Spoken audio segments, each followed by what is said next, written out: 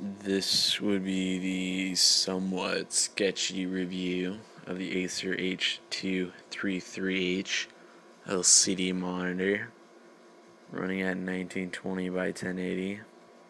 This would be the box. Pretty unentertaining, but you can get what you pay for. Whatever, it's a box. Who really cares? But I'm going to show you the other sides anyways. This would be the VGA cable that comes with the monitor. And this would be the manual.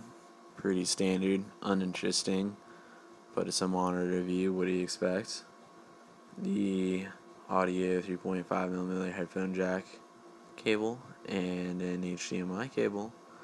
That's pretty nice. It came with it. Also came with the DVI cable. This would be the monitor all set up, hooked up to my PC. It's a nice, elegant black frame.